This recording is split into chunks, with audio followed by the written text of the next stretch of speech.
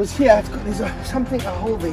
Oh, look at that, look at that. Look. Oh, sherbet. No, no, no, no, no. Look at the size of that boy. Look at the, whoa! He came right at you there. That was close.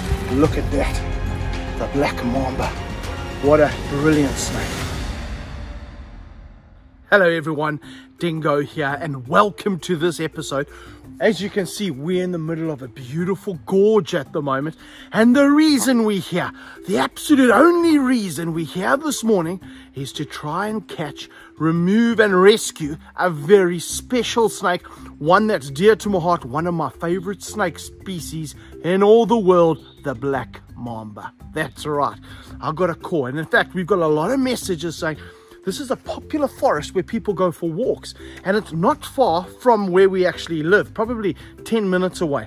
We've walked quite far into the bush now. I mean, have a look at this beautiful bush all around us. Look at this riverbed, and that's what we're walking on. There is some water going underneath, and there's also another river to the right hand side, but we're walking along this bed. And what we've had, people calling us, getting hold of us saying, Dingo, please, we walk down here with our kids on paths that go along this riverbed, and a number of people have said they've seen a big black mamba. They're sure it's a black mamba. I said, not a python, because pythons love water. They live in this area too. No, 100% sure, black mamba. We've even seen some photos, but the snake was so far away I couldn't actually tell, of a snake down, sunning itself on these rocks here in the sun. Now, the problem you have this time of year, we're in the middle of winter here, it's July here in South Africa, mambas don't hibernate themselves like a lot of the other animals do. You know, a bear, he'll eat a whole bunch of hair, do a butt plug, and he'll hibernate for a couple of months. Mambas don't do that. No eating hair to make a butt plug. They will actually go down into a hole, hunker down there when it's cold at night. Then as soon as it's hot today, it's about 28 degrees Celsius. It's pretty warm. It's humid in this forest. It's actually not too cold. And what that means is the snake comes out, finds some sun to bask in, goes back down into the hole at night. So they've sent us a pin, and it's just around this kind of area here where they've seen the snake. I haven't seen it in the wild myself, so we're going to be walking here trying to find, it's like finding a needle in a haystack. It's the most beautiful scenery you've ever seen. What a place for a black mamba to live.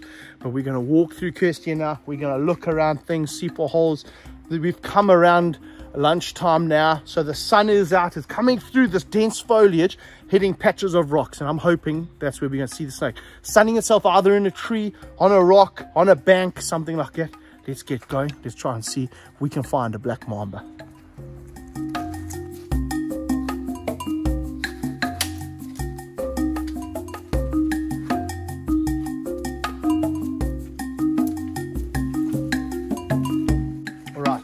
Now, what I've done is I've been looking on that river bed, but it's getting quite overgrown in the one spot. So I've just come across, look at this forest around us here.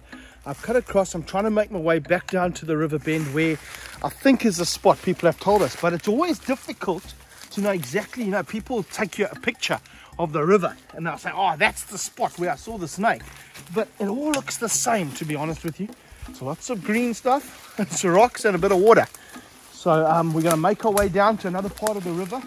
Hopefully, when we get into that part of the river, it's going to be a bit clearer and we can just walk around there, because you're not going to see a snake here. There's so many places, and mambas are the athletes of the snake kingdom.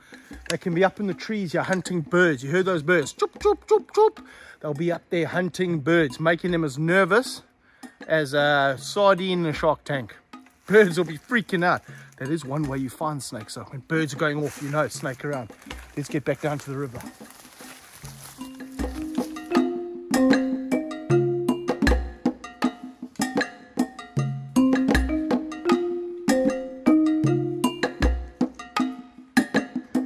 Guys, you won't believe it. Have a look at this over here. Look at the stick I've got here. And that over there is actually a spider. That's his bum you're looking at there.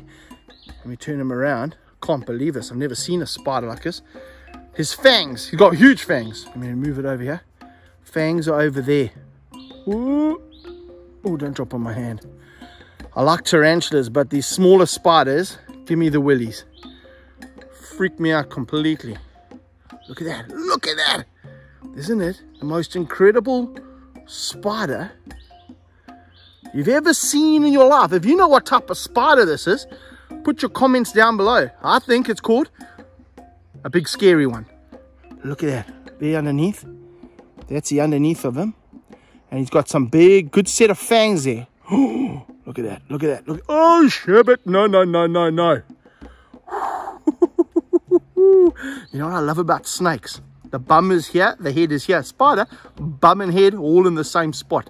Let's let this guy go. Put him back in a tree over here. There we go, buddy. Whew, back in the tree. Let's get cracking and try and find some snakes.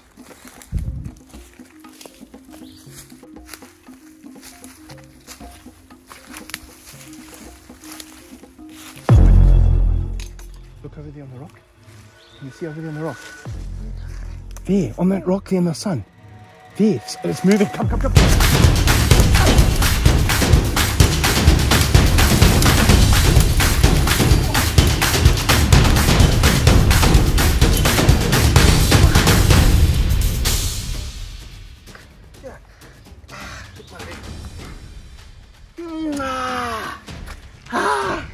It was here. There's something I hold there. Are you sure you saw? I saw it right here. I didn't.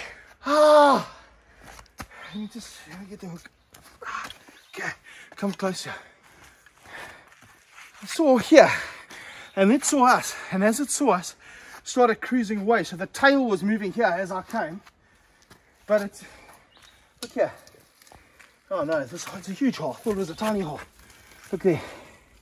Can you see in there? Yeah. You can put your hands in there, I think, not too far. You see there?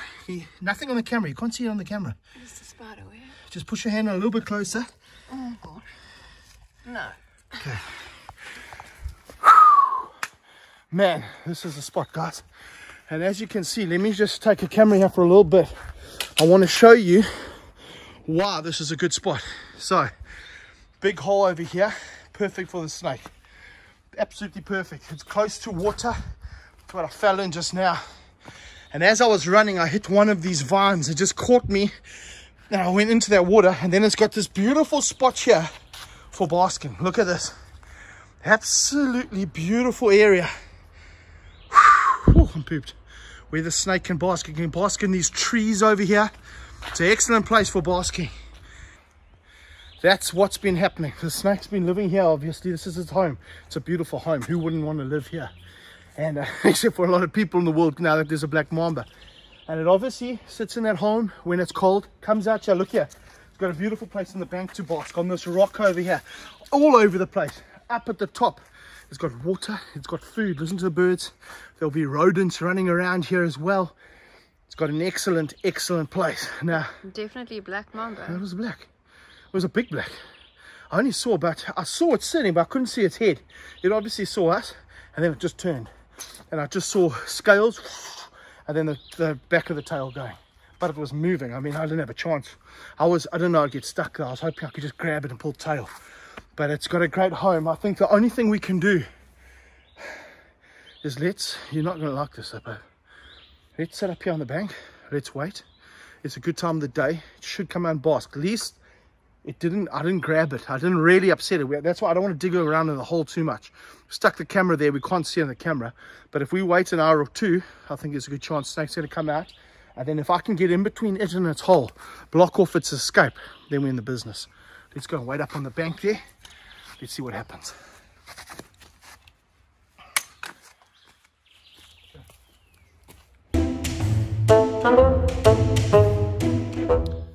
Now, Kirsty, it must be a real honor being married to Dingo. Please tell us 3 reasons why he is your personal hero.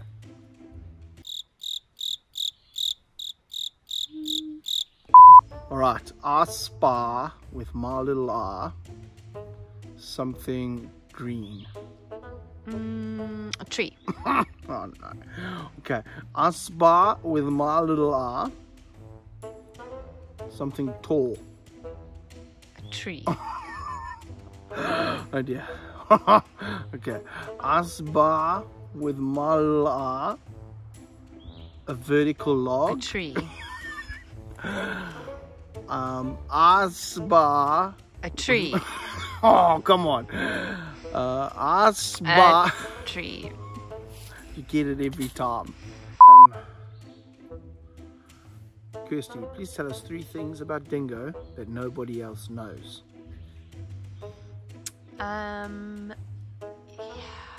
He has an irrational and rather hilarious fear of rodents. Don't know what you're talking about.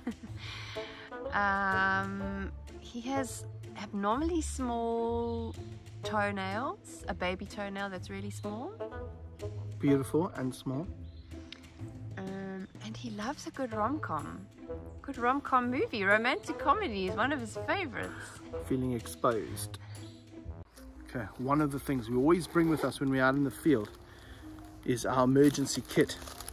Those of you who've been following us for a while will know I'm hypersensitive, allergic to elapid venom. So you're looking at your mambas, your cobras, all of that. So a bite from a snake like a black mamba would normally, you've got about 30 minutes normally, maybe sometimes less, to get to the hospital. We can do that from where we are if we can get out of this gorge quick enough. But I've got hypersensitivity, so I can't. I've got about probably a minute to get all this adrenaline inside of me and stuff like that. So we have this kit on us all the time. I need to get adrenaline or epinephrine into this drip into my vein within about 30 seconds if that happens. The problem here, and these are the things you have to think about when you're doing something like this, the problem here is that we're in the bush. It's going to take us more than 30 seconds to get near a car or a road, and Kirsty's not going to carry me out of this gorge. So I really don't have the luxury of taking a bite and trying to wait it out to try to see if it works in hospital. And the black mamba, 100% fatality without anti-venom. That's for a person who isn't got hypersensitive to venom. For a guy like myself, I don't think I can handle another bite. So I have to be super careful if this snake does come out. And we have to be really, really careful how we work with it, how we box it. We brought a container along to put it in a container if we find it. Right now, I don't want to take any snake out of here. It's absolutely beautiful. Right, it's come out another hole. Look here, come quick. It's going in another one. Yeah. It came out of here, man. That's why we didn't see it up against that ledge. Oh, geez, it's got me by the leg. Come on, it's okay. Oh, dear. All right, got a couple of problems here. Now, what we didn't see is we are sitting up on the bank. Have a look back there. I thought it was going to come out that hole in front of us. It actually came up down this groove. So there's holes up there. So obviously makes the same tunnel system. And the snake came out of there. And it's made its way now down here. Okay, it's coming. It's coming. It's a big black curse. Look at that. It's cold though. It's ice cold. There we go. There we go. Black mamba.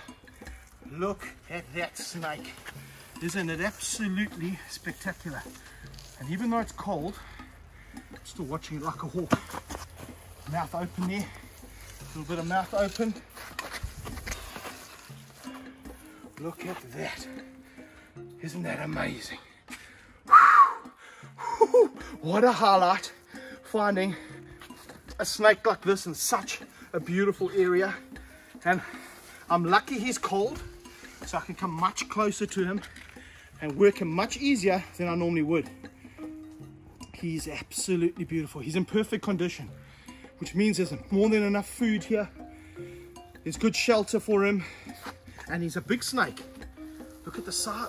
Oh, it's okay, my boy. It's okay. I presume you're a boy. Normally the boys get bigger than girls. Look at the size of that boy. Isn't he absolutely beautiful? Move closer, Kirsty. Look at you. Look at that. Look at the... Oh!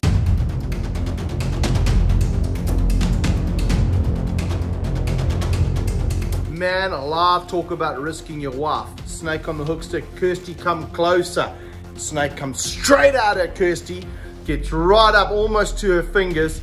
Whoa! Black mamba almost bit my wife. Oh. Kirst, go put the left glove on there. Go put that glove on quickly. He came right at you there. That was close. He's waking up now. Oh, yes, he is. Sorry, my babe. Now, guys, what you didn't see, maybe you did see it from the camera angle, is that mamba. Normally, they would just stand and hood. Coming at me now. Look at that hood. You can go down low there. That'll be cool. Get his attention on you if you can. I'll hold his tail. He won't come at you too far. Woo! He's wiry now. Look how he's waking up. No, my boy. And one bite from a snake like this is a big mamba. One bite from a snake like this, you're in a world of trouble. A potent, super potent, neurotoxic venom. And although he's cold, he's working us out here. He's wrapping his hand, his tail around my hand to get leverage. He's got no grip on these rocks. That's what makes it really nice to work with him on these rocks. I'm hoping he just wants to sit. First, I'm going to put him in front of you. Just shake your left hand at him. Just watch the camera there while you're doing it.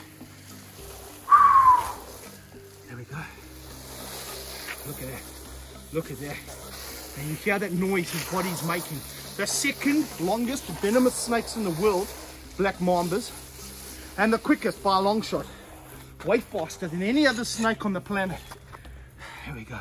Even though he's cold, he's quick. Let's just let him come over here, but it's okay, my boy. Look at that. Look at that hood. Now, a lot of people don't realize that mambas have hoods. Even some of your green mambas, Jamison mambas, they have a slight hood, but look at the hood of the black mamba. Look at that. Beautiful hood. Absolutely stunning hood. Look at that snake. Right. This is the perfect position to be able to see the snake. There's his mouth open, Kirst. Yeah. Just wave your left hand there so he stays on you, not me. That's cool. Is he on you there? And that's why they're called the black mamba. Look at that black inside of their mouth. Ink black. Can you hear the sound he's making? It's the most bone-chilling sound you've ever heard in your life. It's like a whole haunted house full of witches. It's absolutely blood-curdling. He's watching me now. I just need you to move a little bit there with that. Yeah, big, yeah, that's perfect. Move your foot there. Big movements like that. That's cool. He's watching you now. Now, this venom of this snake, if it gets into your blood system, basically paralyzes you. So people die. A lot of people say from their heart stopping. It's not your heart stopping. What happens? Diaphragm gets paralyzed. That's how people die from asphyxiation.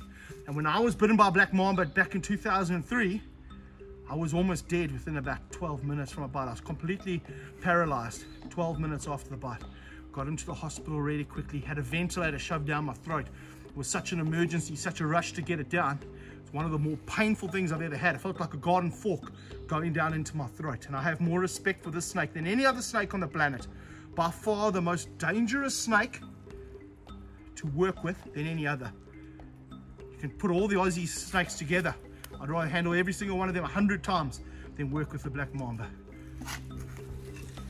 Look how alert they are. He's watching me and he's watching Kirsty now. So from this position, can swing right back at my face. I'm a bit flat-footed at the moment.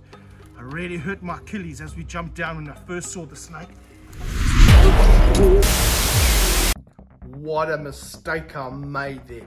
Letting the snake go, and as I move, I spook it, it shoots straight out. I thought it would have gone another way. Shoots out at Kirsty, mouth open. I have one chance to whip it up with the hook stick. Fortunately, I got the snake, moved it away.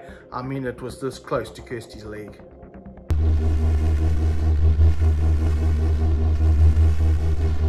That's okay, Kirsty, got it. Well done. Good job. And that's why you need complete trust with the people you're working with. Kirsty had complete trust there. If she had moved badly, she moved a bit. If she had moved badly, that snake would have tried to tag her. She knew I was going to come. I was going to hopefully pick it up, get it out of the way. Isn't this the most nerve-wracking snake on the planet? What a reputation. What a beautiful, magnificent snake. Just move your leg there, Kirst. Get his attention up there. Look at that. The infamous black mamba. What we're going to do, let's go get the container, pack him away. I want to release him here. I want to leave him here, but unfortunately we can't do that. He is in such magnificent condition. And people, they see the snake and they're scared, and I don't blame them for being scared. But he doesn't deserve to be killed. And that's what people have been saying to us. Dingo, get him out of here, or we're going to kill him. A lot of people, even watching this video, will think just 12 gauge shotgun. That's what this snake needs. It doesn't. Chris, just move your leg there quick. That's perfect, yeah. Look at that. The black mamba. What a brilliant snake.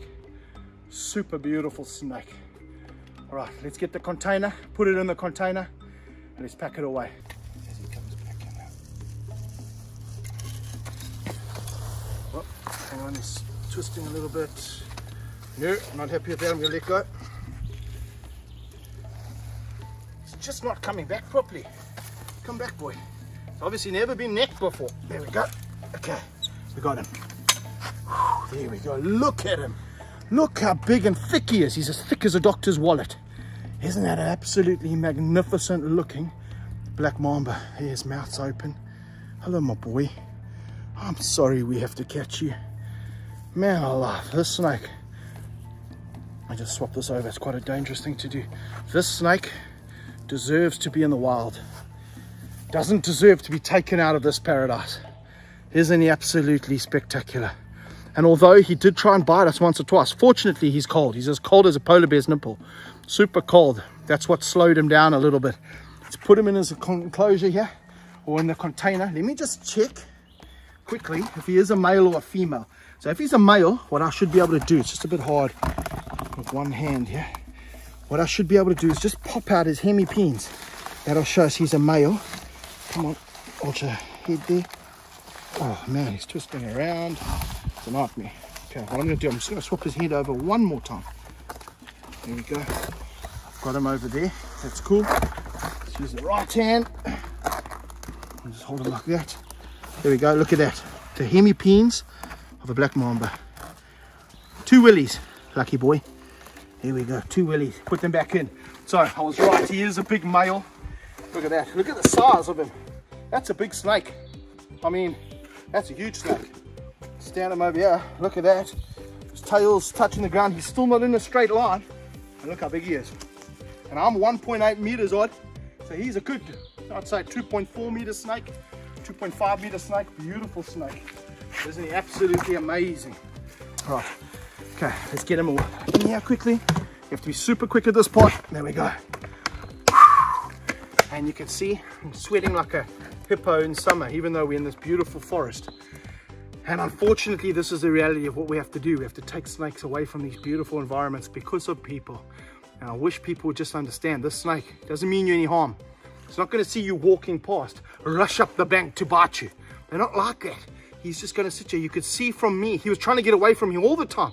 The only time he actually went for us was when I had him there. Kirsty was on the camera. Oh, how's that struck? That was absolutely frightening. I got nervous there. Kirsty, I'm sorry. There are a few times I let him get too close to you there. But guys, I hope you enjoyed this adventure. What a beautiful snake. What an absolute privilege living in a country when we come into contact with these magnificent reptiles. Thanks for joining us. We'll see you next time. Dingo out.